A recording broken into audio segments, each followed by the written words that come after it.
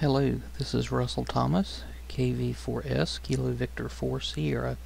I'm going to give you a quick overview of setting up a DVSwitch server, and that server can be a Raspberry Pi or an Ubuntu cloud server or an Ubuntu computer, and it's fairly straightforward, and the same instructions go for either version with some slight modifications. And when I say that, I mean I simply change one of the extensions from ARM HF to AMD64, and then the instructions pretty much go on like they say. So the basically the first step is you get a clean image set up, whether that be for Raspberry Pi or an Ubuntu computer like we stated earlier, and really great instructions are here on the DVSwitch groups IO page, and I've hot linked it here in my article. And when you first log in, you just run the sudo s command to put you in sudo mode, so you don't have to type that over and over. Install DVSwitch. There are several versions of, well, I wouldn't say several versions, but there's several different ways you can use DVSwitch. Most of my previous experiences is setting up a single bridge node between All-Star and DMR, and some of the other digital modes, DMR to YSF, etc. But this particular set of instructions sets up some scripts further down in the instructions, so you can change talk groups on the fly, whereas my previous instructions was like setting up a one-to-one node to DMR group or something like that. So these are pretty straightforward. You get the repository, I guess is what they call it, so they call it repo here. You change it chmod x, basically says this is an executable. When you set that, you can then install the repro, you can get the update, use this command to actually install the applications. And at this point is a little bit different from a traditional DVSwitch install. You're going to overwrite the MMDVM bridge executable and the analog bridge executable. And like I said, this is where you'll change the extension based off of which platform you're installing on. Here's some more of the new stuff. You're also going to get these extra INI files. This will set up the configurations for the different modes and what ports that they transmit and receive on. So when you're changing them on the fly, I'm thinking it's going in and reading from this INI and replacing the values over here in the analog bridge INI, and then this bridge script is what does most of the heavy lifting. It also, there's some steps in here. It downloads some additional scripts for the tuning, and the analog bridge restart is what that stands for. Once you download those, you're going to make them executables so they run. And at that point, you go in and make these modifications to the MMDVM bridge. You change your call sign, you put in a unique DMR ID plus 2 digits, so you could potentially stand up multiple ones of these. I'm not sure if you have the need for that, but maybe some clubs would. You zero out 9-digit zeros. These can be anything you want, and you scroll down a little bit, and you enable your DMR mode. I'm just covering DMR, but you can obviously enable all the digital modes. D-Star is a little bit different. You may need a thumb DV plugged into the device, so that may rule out cloud if you're wanting to do D-Star. But it will work. I've seen people talk about it working for them. And like I said, I primarily use DMR, so that's really all I'm going to cover. You scroll down a little bit further, you set up the DMR network, and really all you need to do is change it to enabled and put in 3101.repeater.net or 303, 302, 308. That's your 4 US servers. If you use a different server, you can of course put that in. If you're on TGIF or another network, you would replace the address and possibly change the password as needed. No trick there. You'll come down into your analog bridge. Be sure that you change out this exactly. It's reversed in the original download, and the RX and TX are lowercase, so I've just typed over it completely. RX port with the RXP capitalized, just like they've got here. I did have some initial issues with that where audio wasn't moving over, and I realized that I guess it was case sensitive and I had to reverse the order, but anyway, that's pretty straightforward. Same deal with your DMR ID. Your gateway and repeater ID cannot be the same.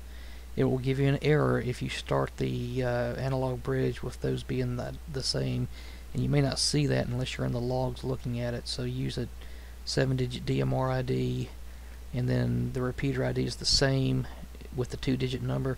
That needs to match between your analog bridge and your MMDVM. And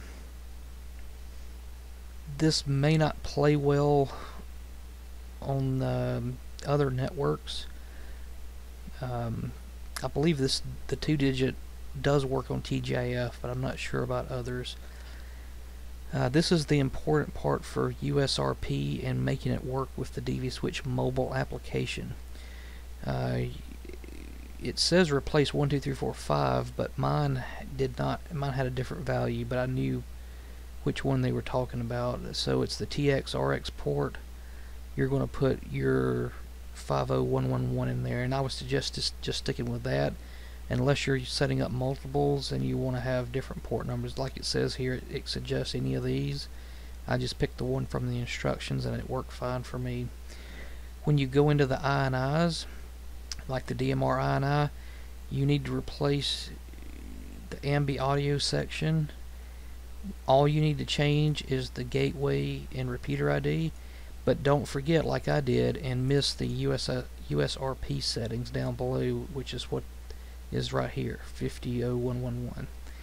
Like I said, I think it's doing a replace when it reboots, so it uses those keys to know which values to change. You update your analog bridge script that you downloaded previously. All you got to do is change the port number to what you used and then save it, and it should already be an executable at that point. And then you restart your server.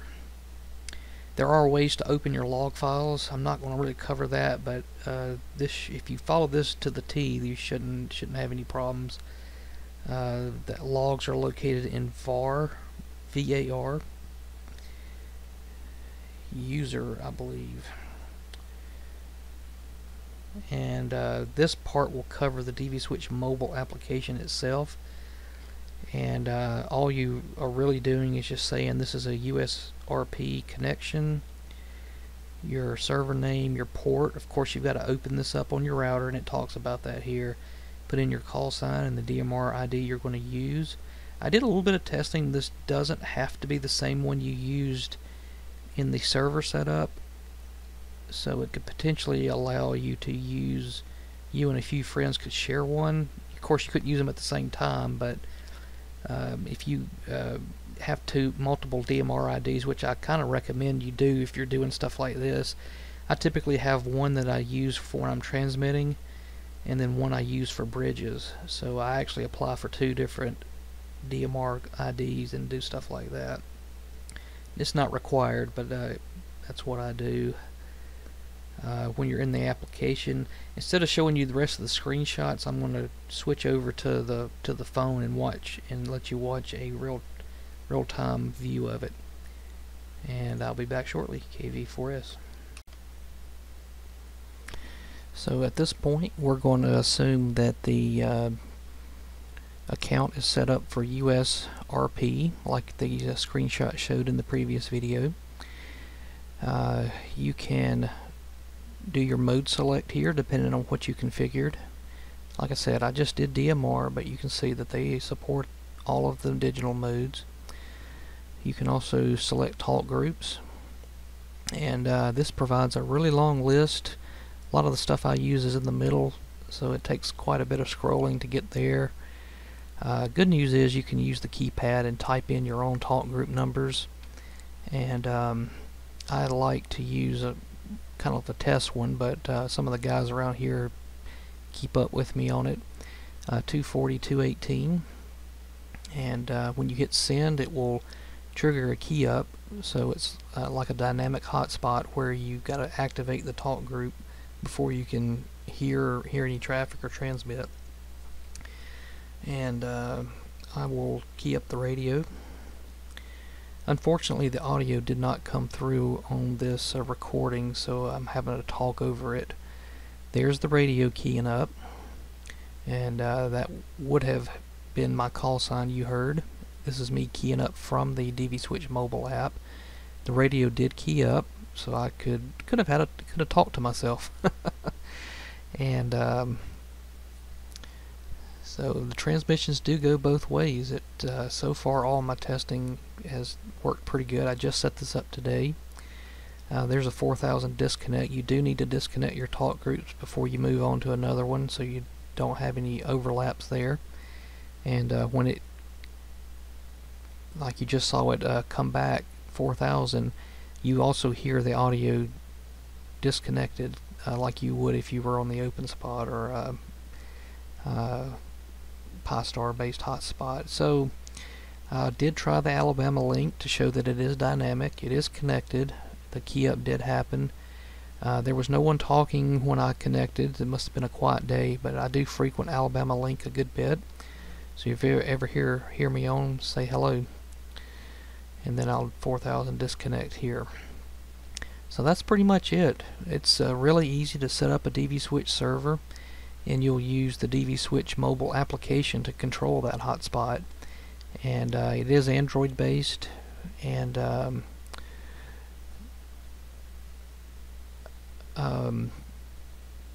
it runs in the background. So if you're used to using Blue DV for this type of phone communications with digital, that will disconnect if you turn the screen off or move the app out of the foreground. This does not work that way. It works like you expect it to. It's going to run in the background, and if you turn the screen off, you can still hear. So it's a pretty nice alternative if you don't have your HT handy. 73, and like I said, look me up on QRZ if you have trouble setting this up yourself or have additional questions. 73, and you can look up my amateur radio connect information on kv4s.link, Kilo Victor 4 Sierra.link, LINK.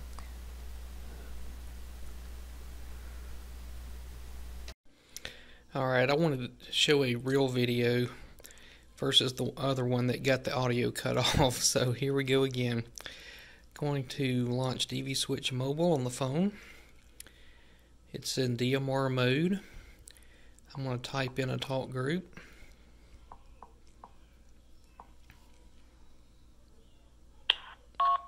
Hitting send. Kicked off the dynamic push to talk, so it activated the talk group on the hotspot. KV4S testing. KV4S testing.